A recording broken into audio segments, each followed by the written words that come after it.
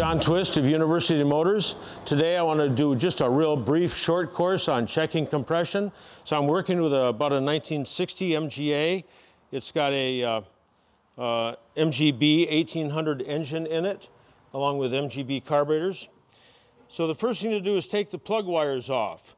Now, my suggestion is to mark these plug wires before you take them off, unless you know for sure where the plug wires go. Most people do, but sometimes the plug wires aren't in standard formation, and that is that number 1 exits the cap around 1 or 2 o'clock.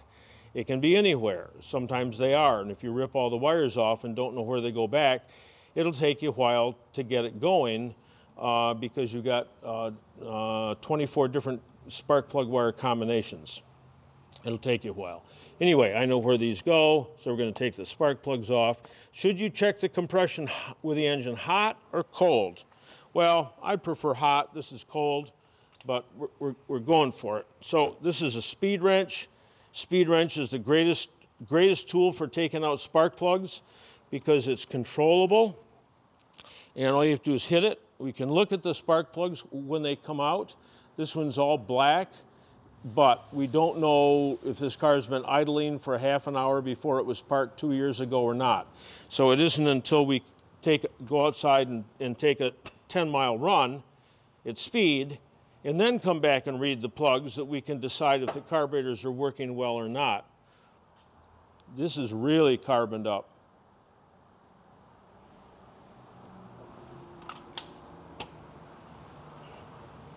Since electricity takes the path of least resistance, it'll jump through the carbon rather than through the gap, and you get a misfire.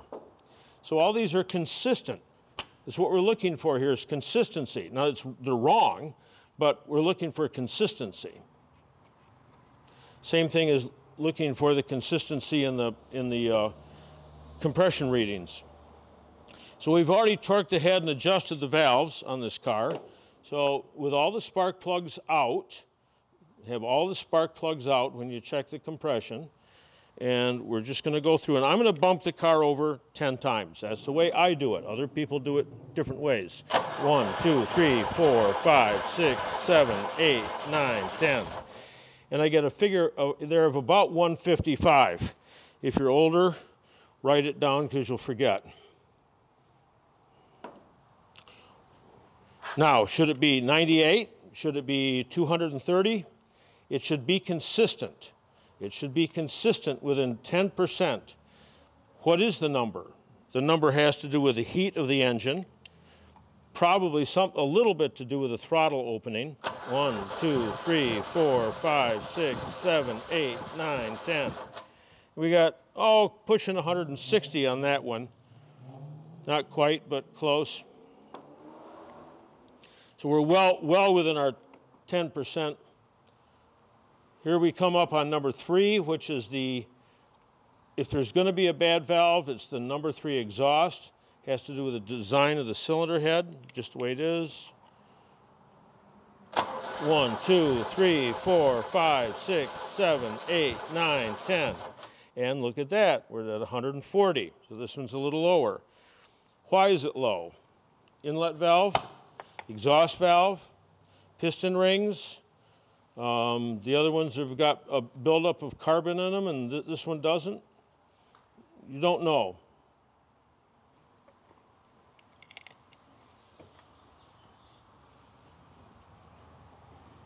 One, 2, 3, 4, 5, 6, 7, 8, 9, 10, 145. So we are within our spec, barely. Of course, I didn't write them down, so I don't remember what they are, but I think it was 155, 160, 140 were not in spec. Those are 20 pounds apart, and then 145 at the back.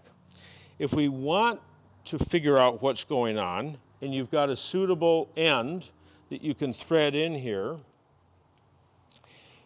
you can position the engine and move both the rockers that run the inlet and exhaust valves, back them off, move them vertically just out of the way so the valves are all the way closed, and then pressurize this.